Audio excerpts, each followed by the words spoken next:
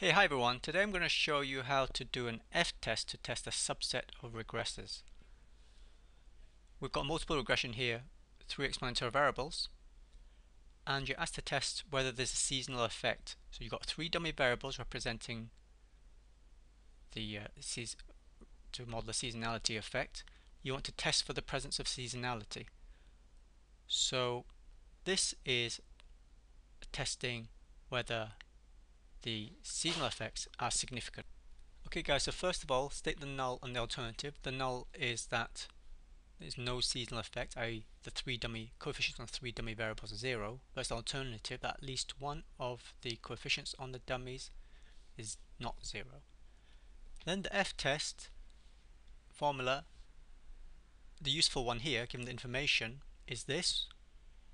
Remember they're different forms, but here we are given explain sum of squares, so I've used explain sum of squares rather than putting residual sum of squares, although I could do that as well. So let's just go through this. There are two models then, the unrestricted and the restricted model. I went through that in the previous example. So the unrestricted model is the bigger model, and it's the one that doesn't have any conditions, whereas the restricted model is the smaller model. It imposes the restriction. So here it imposes that 3 of those dummies are 0. So it's got to, so therefore the restricted model is contained in the bigger model. The word they use is that the restricted model is nested in the unrestricted model. Notation. Oh, okay. I want this to say ESS because I've used ESS here. So ESS subscript U stands for the explained sum of squares in the unrestricted model. I want this to say ESS subscript R for explained sum of squares in the restricted model. Divided by R. R is the number of parameter restrictions. I'll go through that in a moment. RSSU is a residual sum of squares from the unrestricted model. N is the number of observations, and which are the same in both when you're estimating restricted and unrestricted model.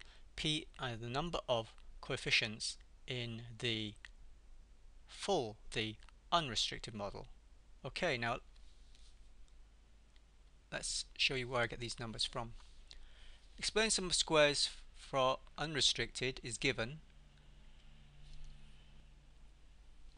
It's given right here. Explain sum of squares. And that's from the unrestricted model because this whole paragraph here is telling you when 3 dummy variables were added. So that's augmenting the model, it's making it bigger, it's adding to it. That's the unrestricted model.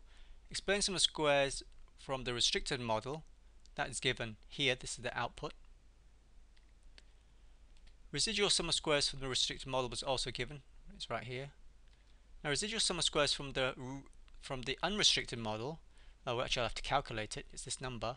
TSS, total sum of squares, minus this explain sum of squares that are unrestricted. We have this. It's right here, but we need to work this out because we're not given it in the question.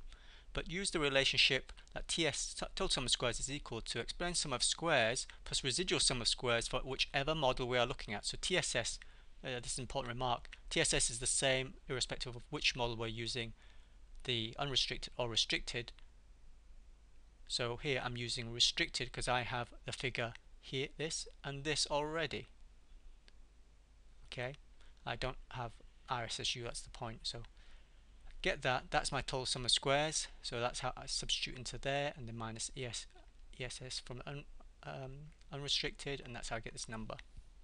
This would not work if you mix them up, so explain sum of squares from reduced plus residual sum of squares with unrestricted. No. R, now R is the number of restrictions we're testing. We're testing here 3 dummy variables are all equal to 0, so that's 3 coefficients. 3 coefficients each is 0, so it's 3 constraints. N, that's the total number of observations in the sample.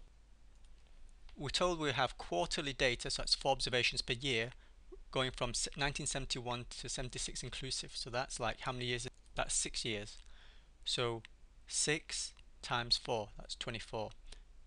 The common mistake students make here is just to say, oh, 76 minus 71, that gives me 5. Okay, that's 5 years, but it's not because you haven't counted, it's inclusive. Okay, it's inclusive on your years. If unsure, just think of an easy kind of 2 easy years and just work it out by your hand, and then it should be obvious whether you're right or wrong.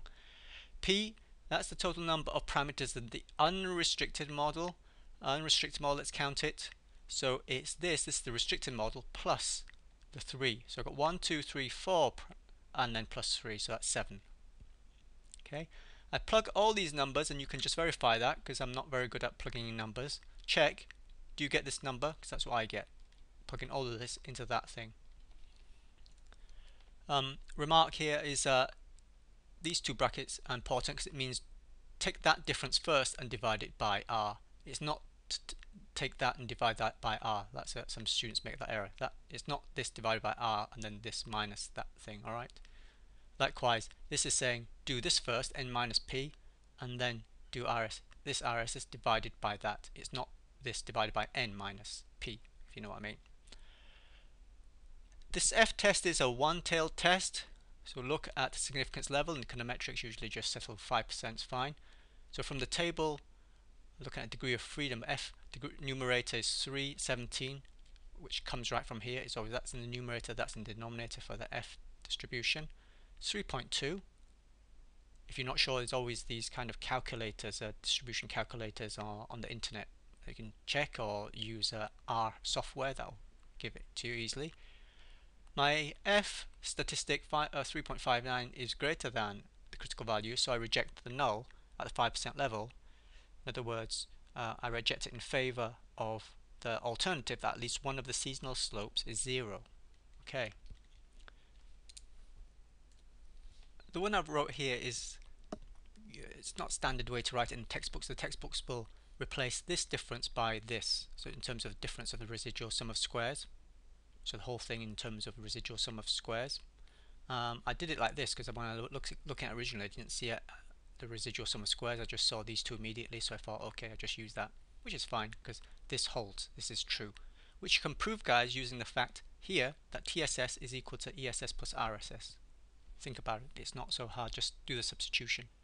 Do a substitution for this guy in terms of RSS and TSS, and this in terms of TSS and ESS, and you're going to find that it's the same thing, left and right. One other thing I've just remembered is, if you have to memorize this, usually not in the formula sheet, common mistake is to get these two the wrong way round. If you got these the wrong way round, you get a negative number. But you know, something which is distributed as an f cannot take negative values. In other words, if you get a negative value, you've got these two the wrong way around. Okay.